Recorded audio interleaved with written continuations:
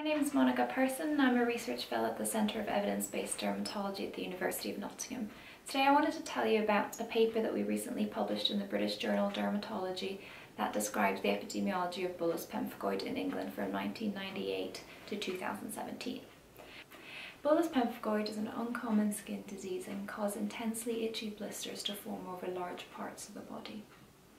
The last time the epidemiology of bullous pemphigoid was examined in the UK was over a decade ago, and our aim was to update the evidence for the incidence, prevalence and mortality of bullous pemphigoid in England. We used routinely collected healthcare data from general practices and hospitals that have consented for this data to be available for research purposes. So the data came from the Clinical Practice Research Data Link, which contains primary care data, the Hospital Episode Statistics Admitted Patient Care Data, which contains inpatient information from hospitals, and the Office for National Statistics mortality data. What we did was identify adults with bullous pemphigoid and compare them to the general population, which is also within the databases. We found that the incidence rate of bullous pemphigoid throughout the 20-year period, so that's the number of people getting the diagnosis for the first time each year, was about 8 new diagnoses of bullous pemphigoid for every 100,000 people each year.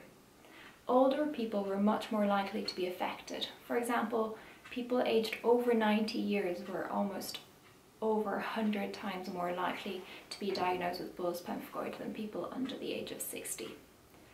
Bullous pemphigoid in particular affected older men, and we found that in the 20-year period there was a slight increase in the incidence. With regards to the prevalence, that's the total number of people living with the disease at any point in time, we found that this almost doubled in the 2 decades, from about 27 people to 48 people per 100,000 in 2017. In those aged over 60, about 1 in every 1,000 people were living with bullous pemphigoid in 2017. Finally, we looked at the mortality of bullous pemphigoid, and we found that in the first 2 years after being diagnosed, people with bullous pemphigoid were almost 3 times more likely to die than similar people without the disease.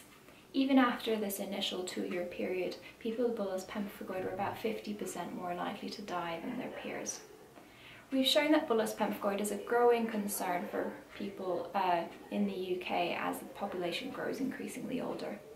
The mortality of bullous pemphigoid remains high, and we need to put more work into understanding the causes of the disease and developing better treatments. Thank you for listening.